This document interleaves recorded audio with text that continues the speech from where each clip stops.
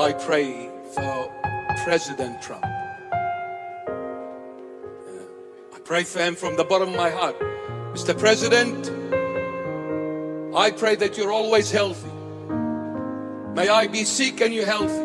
May I be weak and you're strong. May I be fallen and you're standing.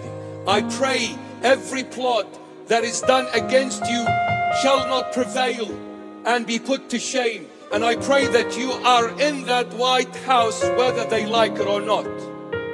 I pray for them. I pray for them. Thank God it was a scratch. But they tried to kill him.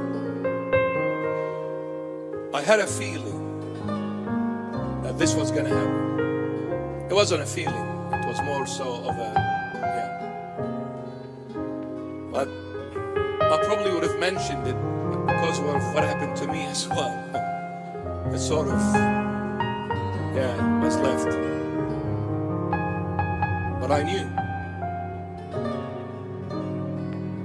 But I knew they will not succeed. I knew they will not succeed.